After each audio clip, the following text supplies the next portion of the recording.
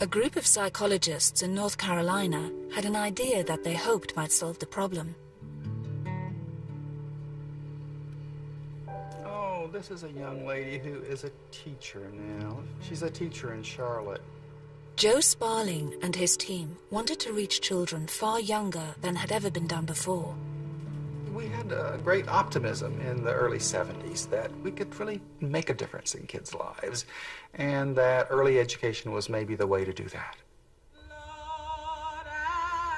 The team went out into deprived neighborhoods and handpicked 111 newborn babies for a unique experiment.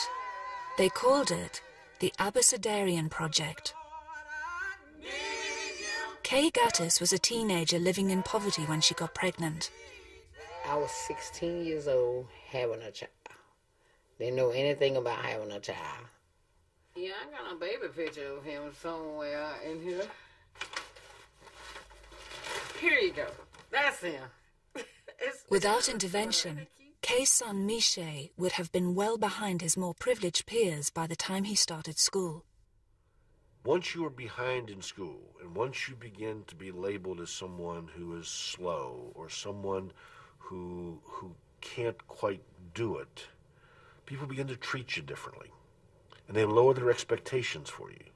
And as that occurs, you see kids begin to have the light go out of their eyes. Craig Ramey and his team believed they could break this vicious circle with science. Miche joined the project when he was 6 weeks old, and Joe Sparling would make sure that his brain was kept busy. The researchers had distilled the latest scientific theories on child development into 200 learning games. You put one in, you put a blue ball in. Oh, you got it out. Look at this. However simple, each game had a hidden agenda. You don't like those all together? One of the important principles of teaching is follow the child's lead, because if the child is into something, that's something they're ready to learn. See mine? Can you get one like mine?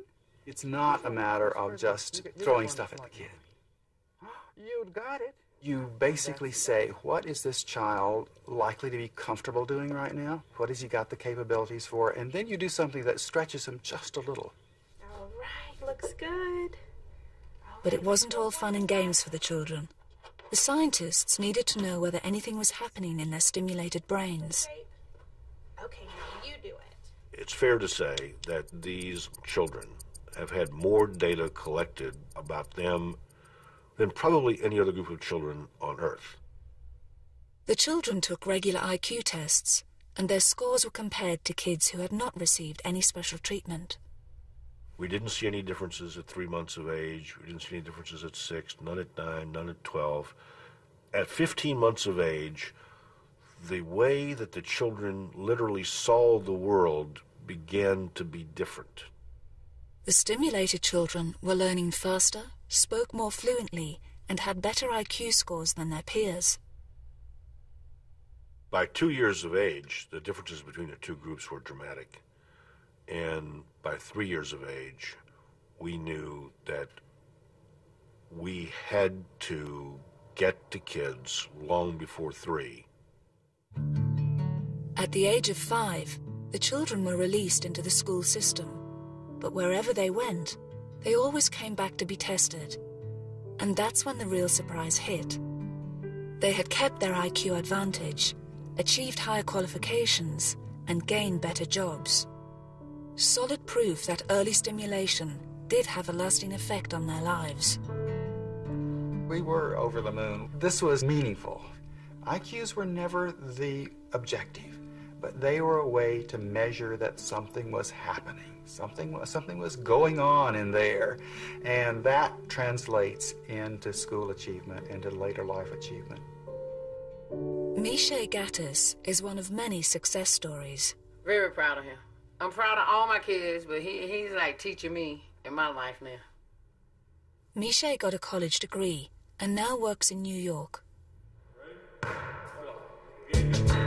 Early intervention had not just boosted the IQ of the children, It had taught them the rules of the learning game. Some of my friends, they call me smart boy, a nerdy boy, this, that, you know. Nah, I'm not, you know, I'm just like you. I just like to learn. Everything goes back to early learning, early education. It really does. I mean, I don't care what most people will say, you know, wait till you get into public school, what have you. No, it starts way earlier than that. And I think hadn't I had that, who knows where I would have been. 35 years after the study began, the results are crystal clear. For the brain, there is no such thing as too early.